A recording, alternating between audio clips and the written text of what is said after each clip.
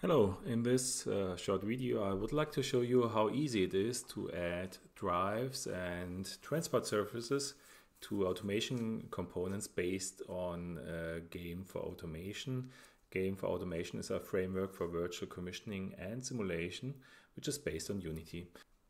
So I'm just starting and adding a small demo part to it. We are using the Cadena's part library for getting a standard part into Unity.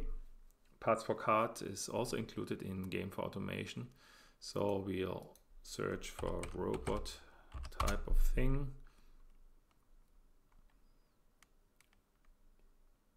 Okay, let's use this thing. That's a base plate for a robot and it can move to the left and the right. We'll maybe make it for 4000 millimeters. And we are placing this into Game4Automation.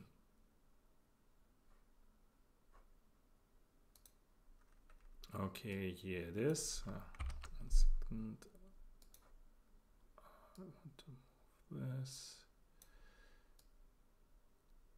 Okay, here we have got it. So for adding here a drive, we can select the component we would like to move. That's this here. We add a component, a drive.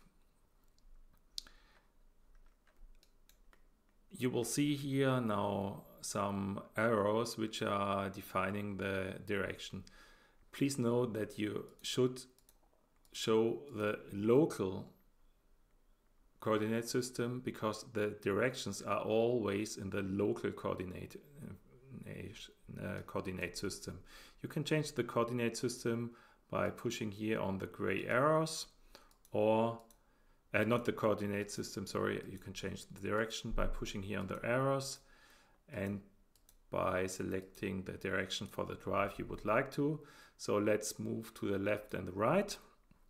And we would like to invert it. I can push on space, so to the right hand side here on the screen, or to the negative linear x direction, local linear x direction, the drive will move.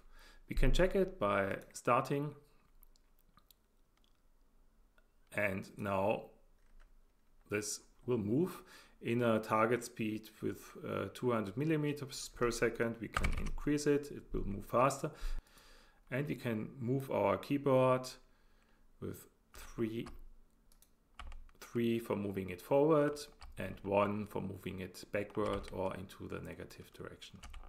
So it's the same thing if you would like to turn it. So we might add here another axis, a turn axis to the component. So we add a drive. We can push on tab while being in the editor, and we will get the directions assigned. The circle is where it's turning, and the flash or the arrow is the direction where it's turning to. So you will see it will turn here on the local Z axis, which is the global Y axis. And just to check it, we turn it on and you see how it's turning here, and we can also control it with the mouse buttons. That's how you could add to your model linear or rotational drives. So now we'll add a transport service to our model. Maybe move that a little bit away, and we will import another component from parts to cut. So we'll select a conveyor, a simple conveyor. Search for conveyor. Okay, here for example,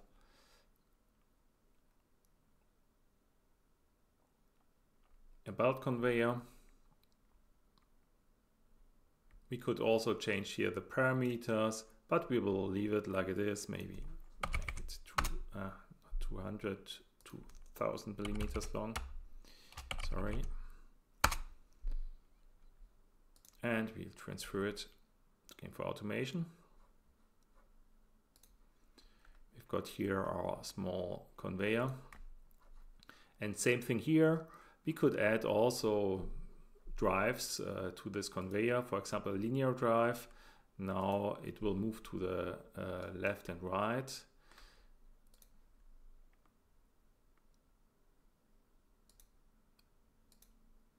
See here, but we don't want to add a linear drive, we want to add a transport surface.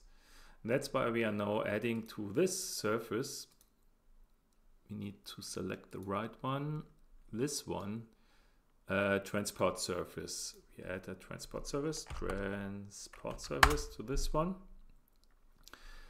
And if you get on the conveyor, we'll see that the transport surface is connected to the drive, and we can also here change the direction. That's the transport direction we would like to have.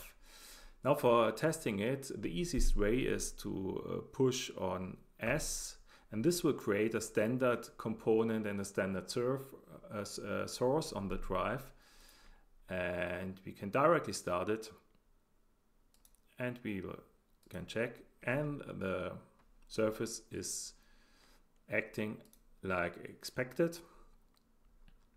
And for example, for the source we just created, we can generate them automatically if the distance is higher than 300 millimeters.